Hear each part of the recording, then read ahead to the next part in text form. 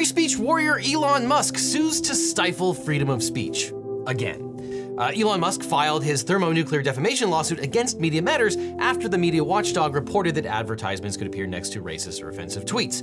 The problem is he forgot to sue for defamation, but that's just the tip of the iceberg of legal problems in his latest anti-free speech lawsuit. I did not see that coming. Yes, when Elon Musk purchased Twitter in 2022, he met with representatives of several civil rights groups to discuss how the company would do content moderation going forward. Musk had vowed to make Twitter a bastion of free speech, and that had made many people nervous that he would allow banned accounts to resume posting. Musk promised to start a content moderation council to determine what happened to banned users. However, he didn't form the council, so the civil rights groups called on companies to pause their advertising on Twitter. Corporations like General Mills and Volkswagen stopped their advertisements. Musk blamed the Jewish Anti-Defamation League for a $22 million drop in ad revenue.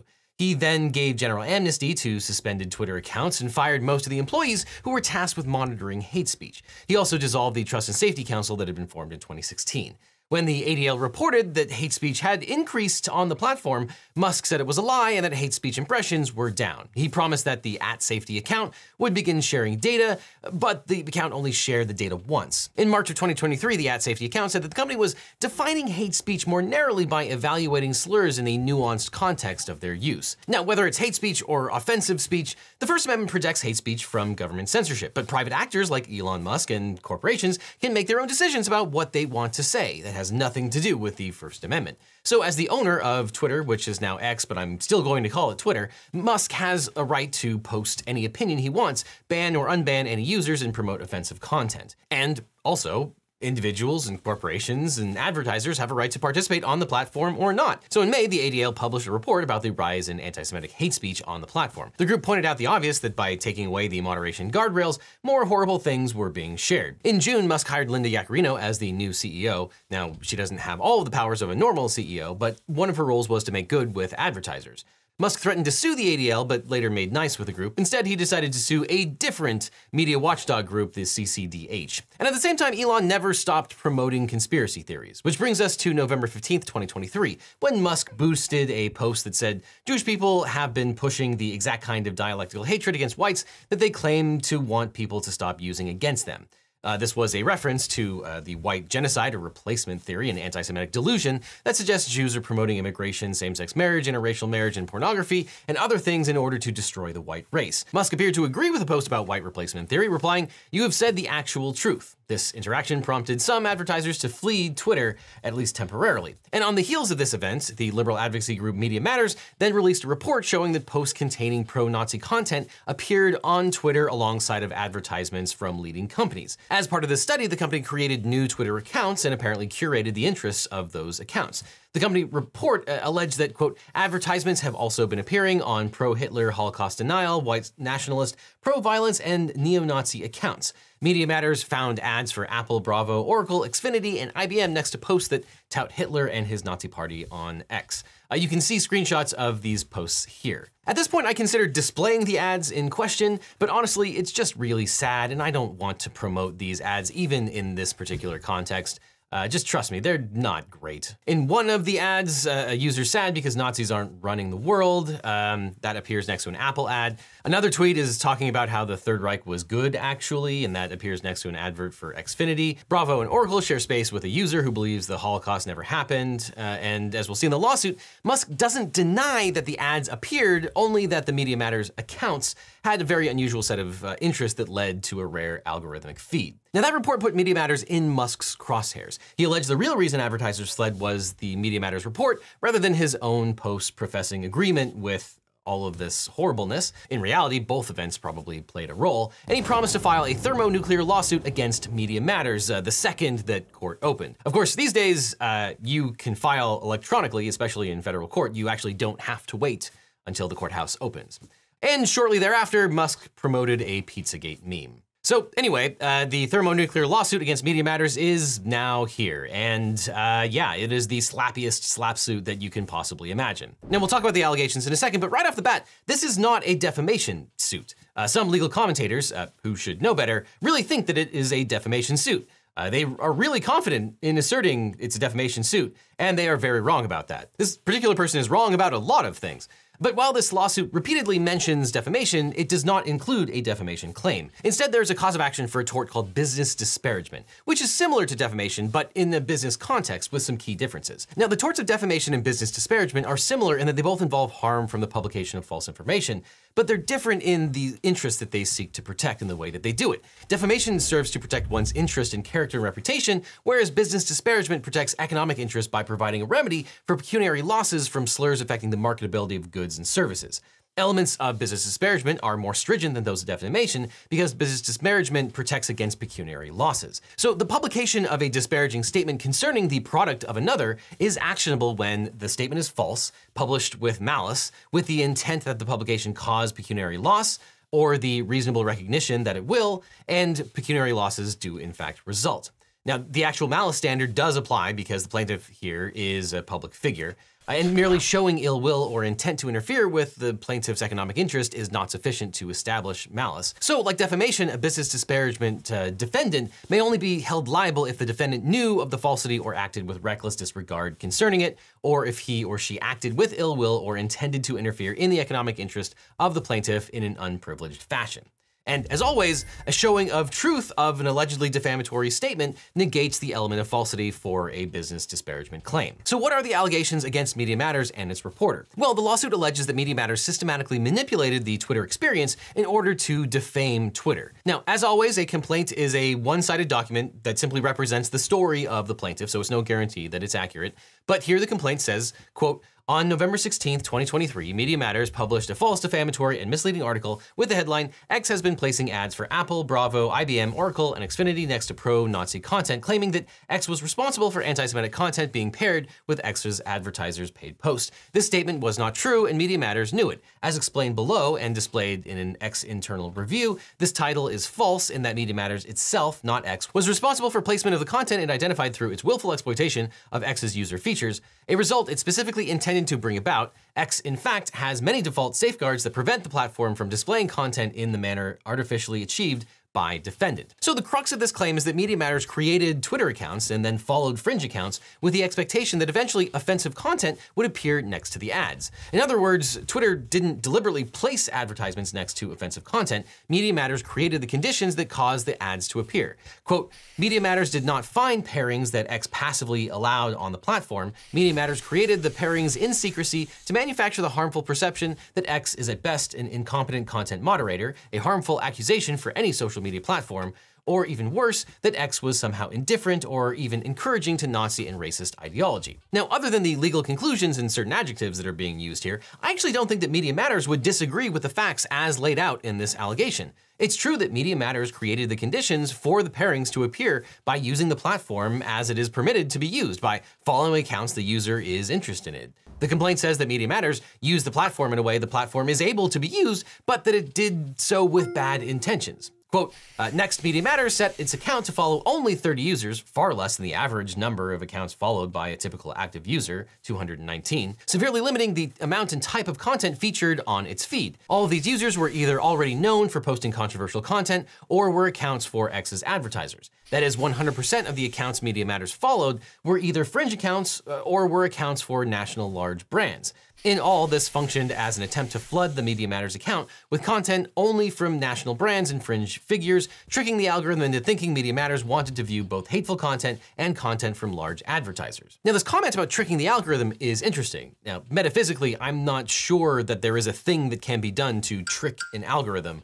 I'm not sure that that's a thing that exists in the universe. But Twitter admits that users followed by Media Matters are known to post controversial content. The beef here is that what Media Matters did is inauthentic and inorganic. But of course, because Elon Musk, or as some people are calling him now, Space Karen, because he pushed back, that has caused lots and lots of other people to go digging for other examples. And as Mike Masnick has pointed out, they found them. A lot of them.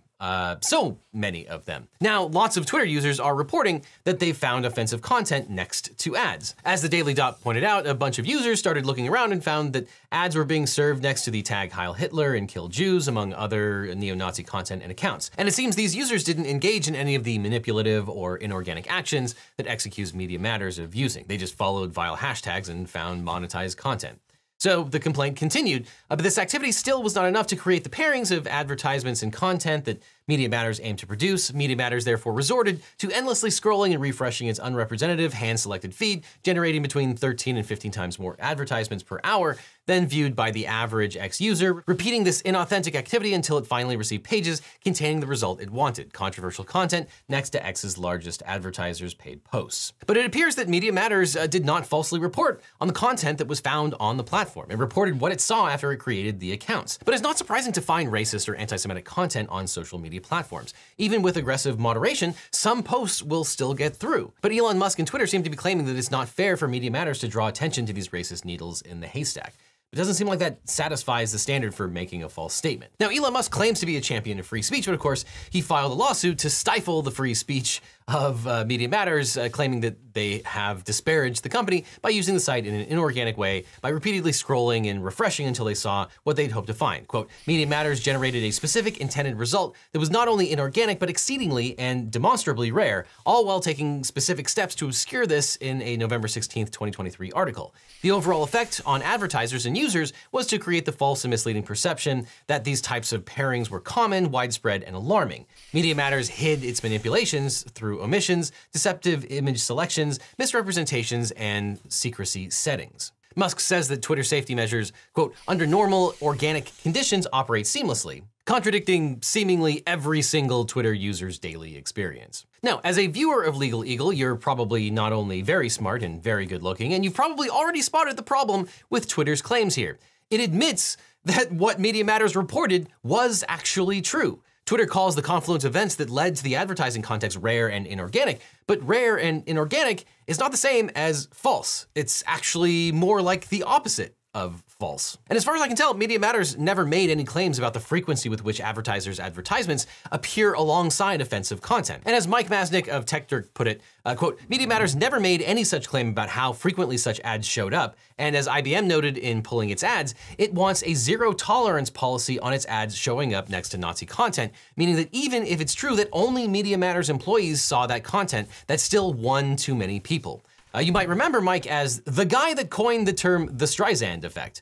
I wonder if that term applies here. Now, the other two claims in this lawsuit are for interference with contract and interference with prospective economic advantage. Now, to prevail on a claim for tortious interference with a business relationship in Texas, a plaintiff must show that the defendant intentionally prevented the formation of the business relationship or contract, and that's not easy to prove. A plaintiff must establish that there's a reasonable probability that the participating parties would have finalized an agreement or business relationship, but for the meddling of the defendant. And crucially, the plaintiff also has to show some sort of willful and intentional, independently tortious act of interference that caused the damages to the other parties or to prevent the contract or business relationship. In other words, generally speaking, anyone can interfere with someone else's contract. You just can't go about doing it illegally in the first place. Now, you might have noticed that this lawsuit was filed in federal court in Texas, but you might not immediately know why. First-year law students learn all about the different ways a court has personal and subject matter jurisdiction, and this takes weeks to learn. But here's a very fast rundown. Personal jurisdiction is the court's ability to exercise jurisdiction over the rights and responsibilities of a person. Subject matter jurisdiction is the requirement that a given court has the power to hear the specific kind of claim that's being brought in that court. Federal courts have subject matter jurisdiction where there is a federal question or where the plaintiffs and defendants are all domiciled in different states. Now, one form of subject matter jurisdiction is called diversity, where parties are from different states. And here, Twitter is a Nevada corporation with its principal place of business in California, and Media Matters is a Washington, D.C. corporation. So the elements of diversity seem to be met. But it doesn't appear that there's any personal jurisdiction in Texas because nothing appears to have happened in Texas. It's possible that courts might exercise what's called long-arm jurisdiction here, but basically because nothing happened in Texas, I would expect a motion to dismiss to get it out of the Texas court in the first instance. But there are some very good reasons why Elon Musk wants this case specifically in Texas instead of California, even in federal court. One reason is that this case could eventually be heard by the Fifth Circuit Court of Appeals, which has issued some bonkers opinions related to free speech and social media companies. Now, some of the more astute viewers might be wondering whether Texas has an anti-SLAPP law. And the answer is they actually do, a pretty good one. But as some people may be shouting at the screen right now, one of the Fifth Circuit's less bonker decisions involves the application of the Texas anti-SLAPP laws. Basically, the Fifth Circuit has ruled that the state's anti-SLAPP laws do not apply in federal court. Typically, when someone is sued for defamation or something like defamation, they can argue that it's an attack on free speech and get the lawsuit dismissed early in the process. That's the point of an anti-SLAPP law. But by filing the complaint in Texas federal court, Musk ensured that Media Matters would not be able to use the state law. And as I said, Texas has a pretty good anti-SLAPP law. The Texas Citizens Participation Act was enacted to deter meritless lawsuits. It allows defendants to file a motion to dismiss a legal action that infringes on the rights to free speech. And a defamation or disparagement lawsuit is the classic kind of lawsuit that should get dismissed by an anti-SLAPP law. This motion can be filed early on in the legal process, often before the case proceeds to expensive and costly discovery. However, because Elon Musk filed in federal court, Media Matters will not be able to use the TCPA to defend against the lawsuit. That's because a 2019 Fifth Circuit ruling stated that that particular state law doesn't apply in federal court. That's because the Fifth Circuit, also with a number of other federal circuits, have decided that the state law is in conflict with the federal rules of civil procedure because the TCPA operates without pre-decisional discovery. So Media Matters will not be able to use the anti-SLAPP law to fight this SLAPP lawsuit. Now, Elon Musk has said that he may require Twitter users to provide identification to verify their identity, which sounds horrible for several reasons, including because it's probably only a matter of time before Twitter's data is hacked.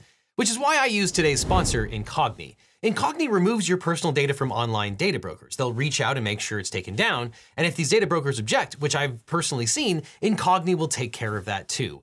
Now, I don't know if you've ever Googled yourself, but there are major people search sites out there that probably already have your personal contact info. It might be because of a data hack, but sometimes our friends and family even provide that information voluntarily by clicking on one of those boxes when they sign up for a website or an app. These sites provide in-depth records, including information such as home addresses, contact details, license plate numbers, family members, financial information, even religious and political beliefs. And these sites can expose you to a wide range of dangers, from scams to identity theft to online harassment and stalking. Now, it was very important to me that I not be on those sites, and Incogni took that information down.